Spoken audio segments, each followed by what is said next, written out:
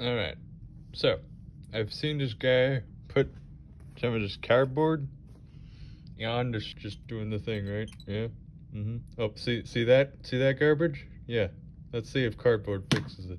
After unscrewing 4 tri-wing screws, I take apart the Joy-Con, almost snapping the ribbon cable, then setting it down to put it in place. I did something dangerous. I pulled the battery out with my hands. Yeah, but get yourself a pry tool. I'll have a link below. It's where I can unscrew the 5 Phillip head screws. I lifted it away with a piece of plastic.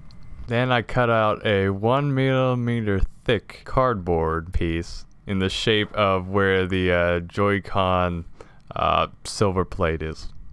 And then you put it on there.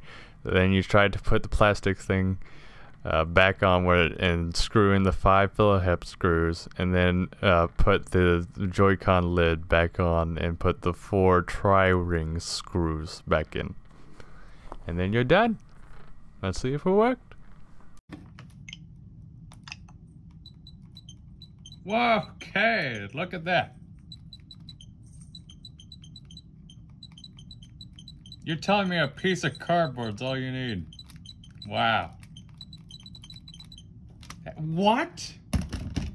Excuse me, what?